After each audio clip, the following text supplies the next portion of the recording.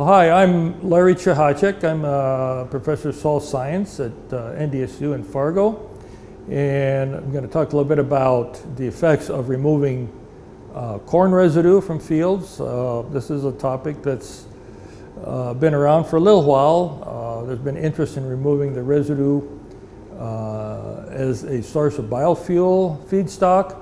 But in recent years, there's been a lot of residue removed also for livestock feeding purposes. A lot of times it's used along with feeding distillers' grains to create some bulk and roughage with the feeders' grains to reduce the energy in livestock feeds.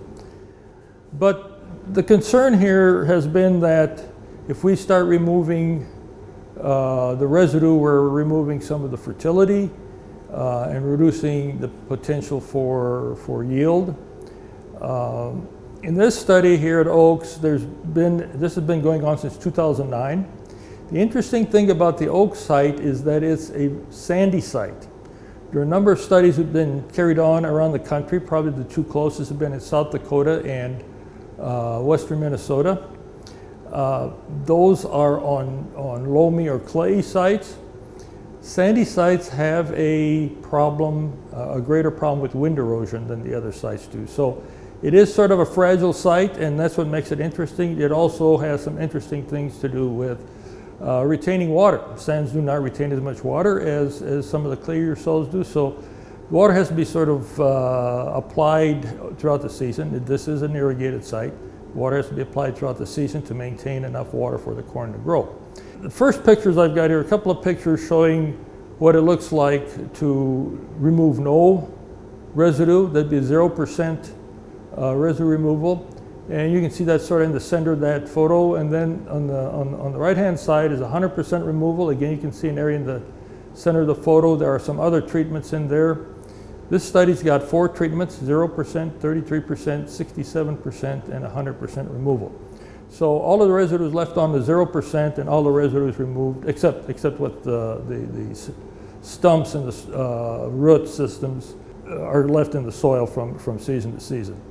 There's 2 different management systems. There's a continuous corn system, and there is a corn-soybean rotation system. Now within the corn-soybean rotation, there's 2 parts of that. There's corn one year, soybean the next year, or soybean the first year and corn the next year. So both parts of that rotation are present.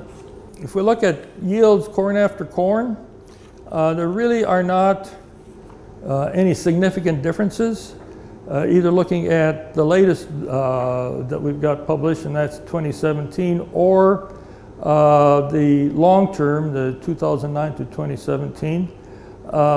Sometimes we see a little bit higher yield for the 100% removal, but they vary from treatment to treatment. And perhaps this tendency toward the higher yield is an effect of warmer soil temperatures in the spring as the crop is planted. These are all no-tills, so there would be no residue cooling the surface, and just a little bit of an edge in growth may help give us a little bit more yield in both the continuous corn yields and in the corn and soybean rotation yields.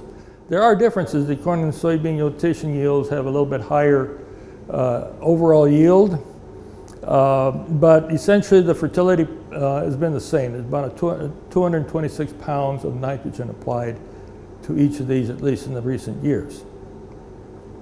So there doesn't seem to be much difference between whether we leave the residue on or remove it all, or leave part of it there, remove part of it.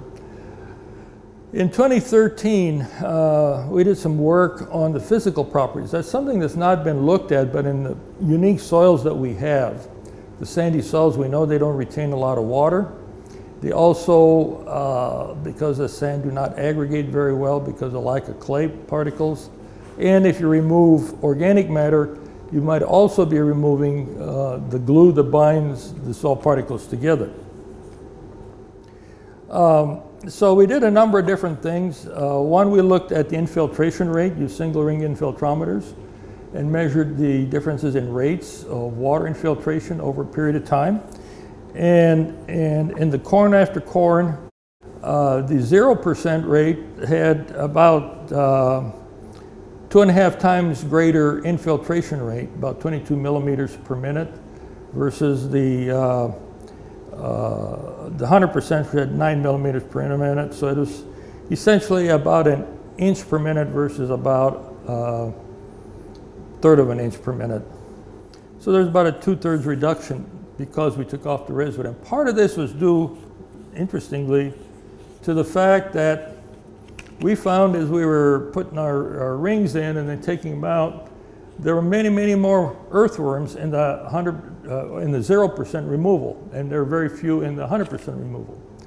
Part of this is that earthworms feed on the surface of the soil, on any organic matters up there. So 0% actually had a lot of macropores, which allowed the water to move through much, much quicker, much more faster than the 100% removal.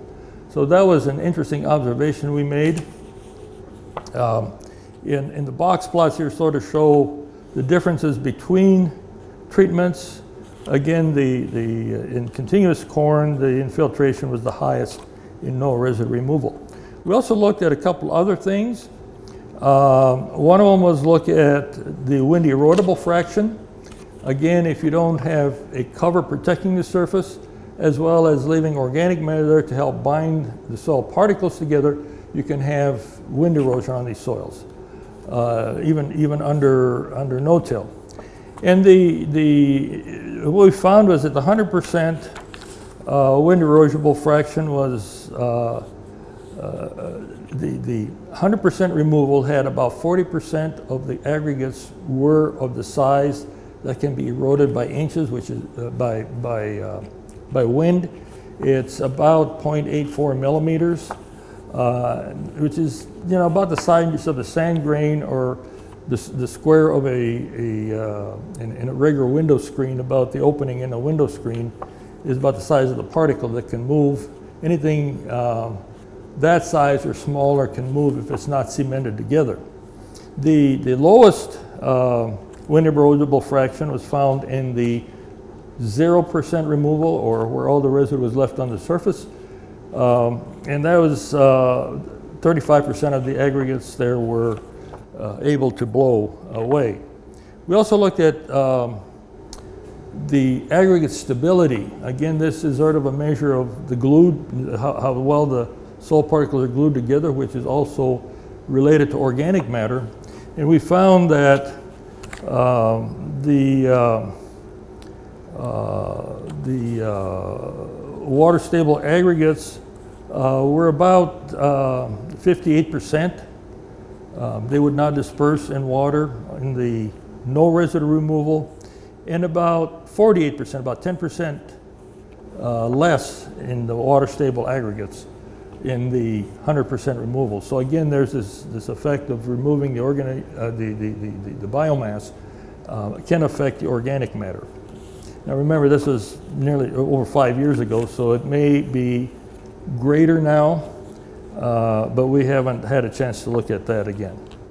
Now in the corn soybean rotations, we've got corn 1 year, soybean the next. So we looked at both phases. And the only things we saw in the physical properties was the infiltration rate on the 0% removals was 17 millimeters per second, a little bit slower than for continuous corn. And the 100% removal is about 11 millimeters per second, a little bit faster. Now remember, there is some residue that's left after the soybean crop. The soybean crop's not removed. So you have some residue there that helps protect the surface and also provide some organic matter to help bind soil particles together. The other thing we found that the wind erodible fraction again was higher in the 100% removal. The wind erodible, about 47% of the aggregates were in the wind erodible size for the 100% removal, and only about 35% in the 0% removal. We also looked at the plots that were in soybean, and the only thing we found was there was a little bit of difference in the dry aggregate stability. There's two ways you can look at aggregates. You can take aggregates, keep them in a moist state just as they come out of the field, and using a sieving method determine how stable the aggregates are, or you can dry them, air dry them, that you might find after after the soil has dried out. We usually know that the wet stable aggregates are not going to be affected by rainfall as much, by being broken up, but the dry aggregates a lot of times do have a little bit of a problem because a raindrop hitting it will cause them to blow apart.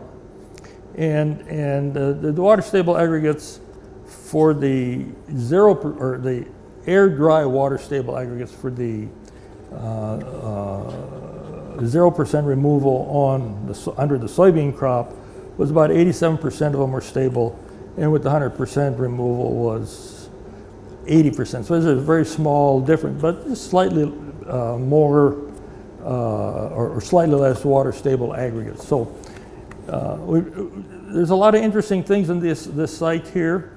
Overall, if we would look at does removal affect our yields? A lot of the studies have not shown that, but remember that when we take the residue off the surface, we still have probably close to half the corn plant underground. And so there is some organic matter that's being returned. I think most of the studies that are out there in this part of the world, in the Great Plains or the Eastern Plains, Western Corn Belt, is that we need to leave about 3.5 tons of residue on the surface to maintain organic carbon.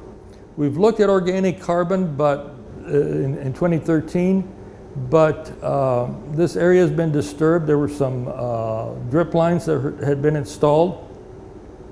So there's a lot of variability in organic carbon, and we couldn't really separate any components out of there that would look like one treatment or other had better organic matter in it.